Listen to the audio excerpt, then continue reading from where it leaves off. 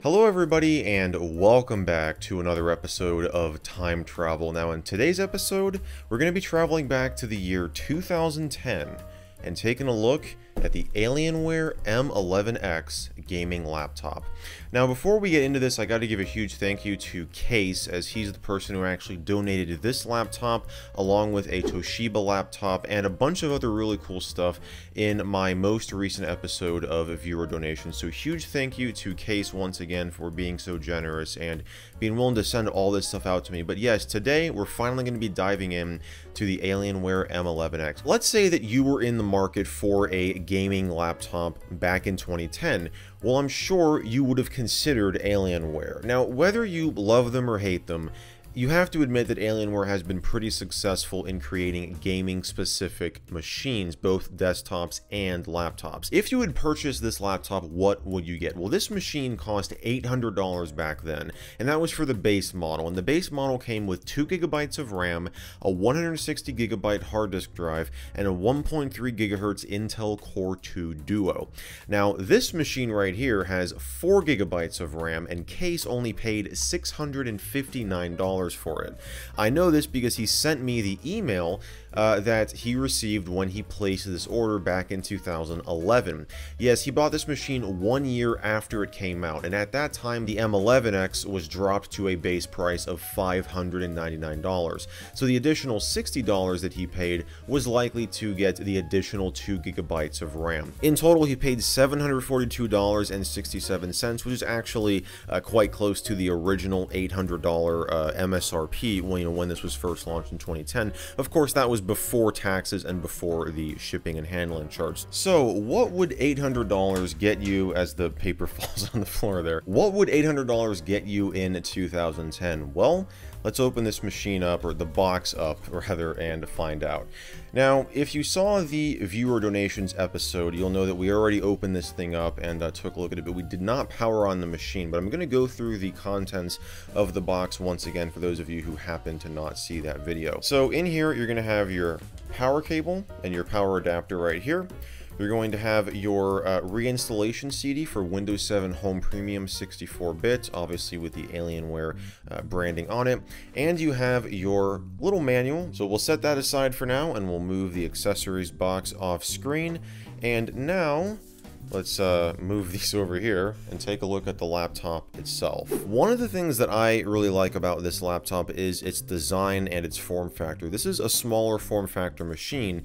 In fact, you just saw, I'll put it on screen here again, here is how a standard size DVD compares to the size of the laptop. So this is a numpad-less machine. It does not have a number pad on the keyboard.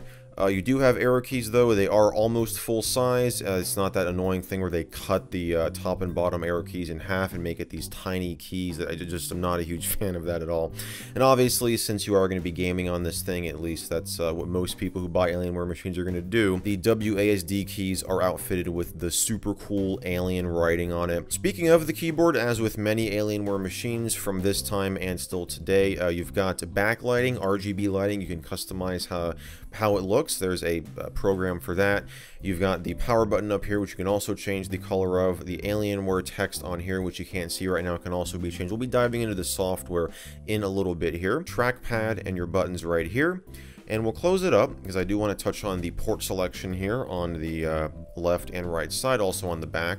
So on the left here, you've got your Kensington lock, VGA. You've got a powered USB port, Ethernet, HDMI, DisplayPort, micro and full-size SD card slots. Very, very nice. Firewire port right here. If we flip it over to the right side here, you've got 2 headphone jacks. Can you believe that? Yeah, take that, Apple.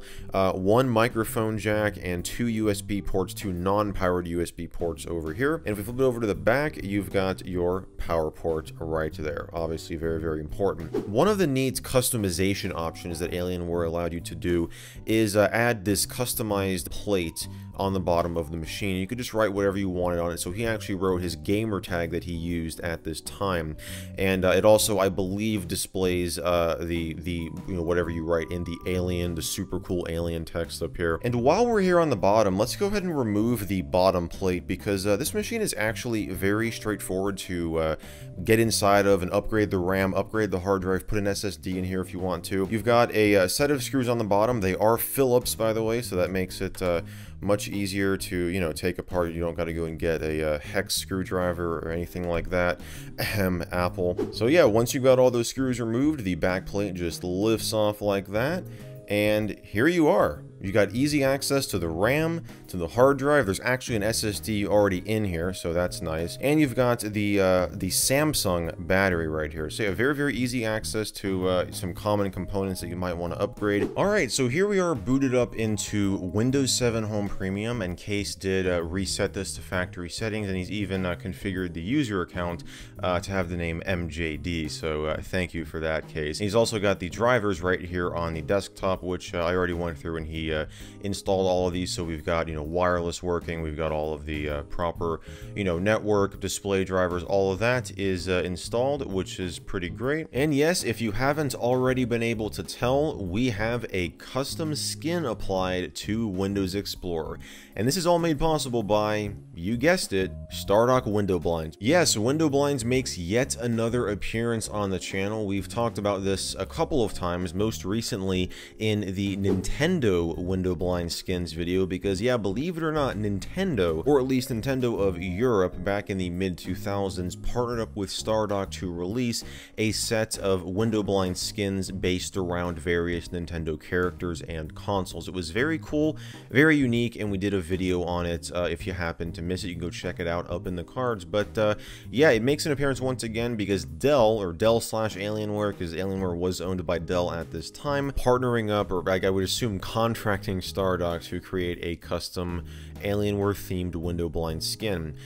We can see this if we go into all programs, go into the Dell folder, and go into My Colors. Now this is a Stardock program. My Colors essentially is a digital distribution platform from Stardock to keep track of your various window blind skins and other Stardock customizations. In this case though, it has some Alienware branding. It's called Alien GUIs or guys. This is still a Stardock program though, as you can see from the About page here. And there's only one theme. It's called Breed, but you can switch back to the default Windows theme if you want to do that. You can totally do that here, and you get this awesome animation here. Very cool, initializing, super like futuristic looking there. And oh, it actually applied the Windows Classic theme for some reason. I did not want to launch IE apps. Oh, there it goes. Okay, here comes Arrow. Yeah, if you want to swap back to the default Windows 7 theme, you can do that, but we are going to leave it with the awesome Breed theme. I think it looks pretty cool. It might be too busy or too obnoxious for some people, but hey, everyone's got their own set of preferences when it comes to how your computer looks. Next up, I want to show you the system properties panel here. I mean, we've already taken a look at the specs. I've already told you the specs, rather, but if you were curious, here is the system properties panel. And the specific CPU model number is the Core 2 Duo U7300, again running at 1.3 gigahertz, 4 gigs of RAM, and Case has actually named the machine MJD PC for us. But I'm sure you guys want to see the customizations that we can do to the keyboard and to the Alienware text you see on the display panel and to the power button and all of that stuff. All of that is done from within the Alienware command center. And this right here, guys, is where the magic happens. If you're an Alienware user, or if you were in the past, you know this all too well. This is where you can customize essentially every LED on the entire system. So we're going to start with the Alienware text up here.